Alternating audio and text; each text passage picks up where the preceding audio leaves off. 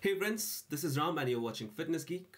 In today's video, we will be installing the Power BI data gateway in personal mode, and we'll see how you can refresh your reports using the Power BI data gateways in personal mode. So let's get started.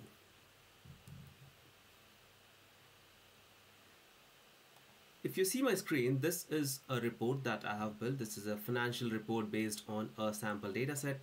The dataset is an Excel sheet, so it is stored in my local computer. So if I publish a report that is built on this particular dataset, it will obviously will not get refreshed in Power BI service because it cannot reach. It cannot communicate with the Excel sheet. This is where your Power BI data gateways come in. They will be able to help you communicate with your on-premise databases or on-premise data sources. So let's see how it works. I have published this report. It's available in my Power BI service. This is the report and this is my dataset. So if I go to the settings of my dataset and I can see that the refresh has failed. I tried a couple of refreshes and it has failed because there is no data link, or there is no way the Power BI service, which is in cloud, can communicate with my data sources on my laptop or my on-premises. If we look at the error and if I see the details, so it says there is an issue with the data source, which is exactly what we know. And if I go to my settings for my dataset, there's not much information available here. It just says that my last refresh has failed. And if I look at the data gateways, currently I don't have any data gateways. So we'll go ahead and install one of the data gateways in personal mode. I remind you, we will not be doing the standard mode. Standard mode is more for the organizations. We have seen in our previous video what's the difference between the standard and the personal mode. The personal mode only works for the Power BI datasets, whereas the standard mode can work on any of the Power platforms. So let's go to our manage connections, and if we go to our on-premise data gateways, or if you look at the current connections, this is our file, the financial sample dataset. And if I try to look at the status, it should fail. So it says offline, so it is not able to fetch the data from the Excel sheet because it cannot communicate. Now let's go ahead and download our data gateway. It will take you to this web page, and let me cancel that. I'll be downloading the personal mode and we will be configuring it in our local system.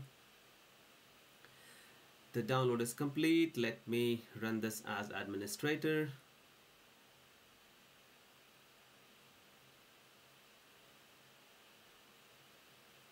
Let's install this.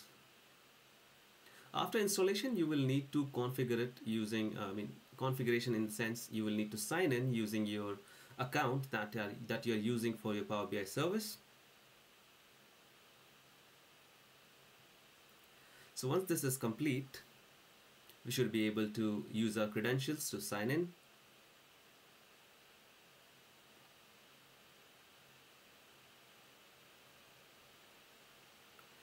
The installation has completed successfully.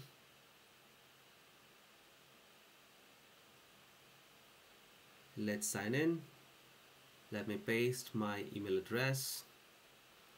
That's the one I'm using for my Power BI service. Let me sign in. That's the account.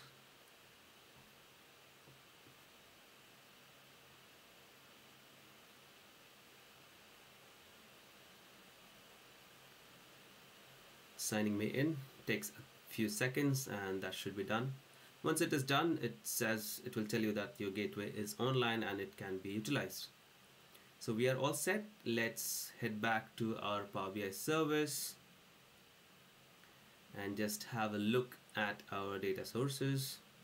So let's go to this manage gateways. If we go to the on-premises data gateways, this is where our personal mode data gateway should be visible.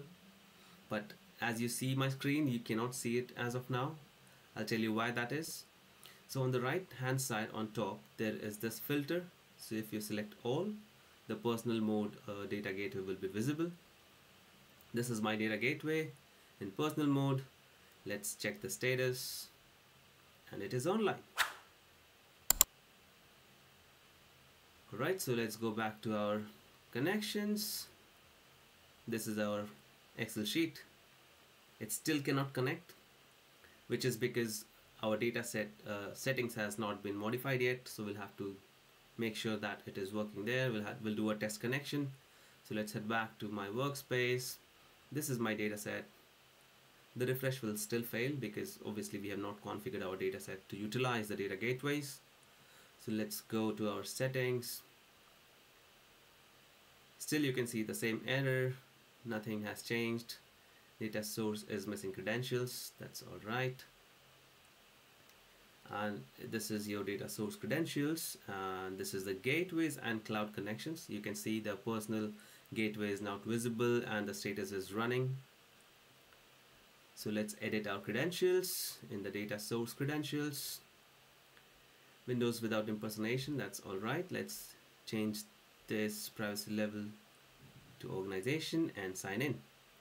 Once signed in, our data gateway will be able to connect to the data sources, and as you can see, it has successfully completed. Let's do a quick refresh. Let's see our refresh history. We haven't had a successful refresh yet, so let's go to our data set and do a quick refresh. Refresh now. You can see this is refreshing my data set, and since now we have configured our data gateways, there should not be any issues, and it has completed successfully. Let's go back to our data set settings, and if I show you my refresh history, you will see the last refresh was successful. So we have successfully installed the data gateway in personal mode and refreshed our data source. Thanks for watching and keep supporting.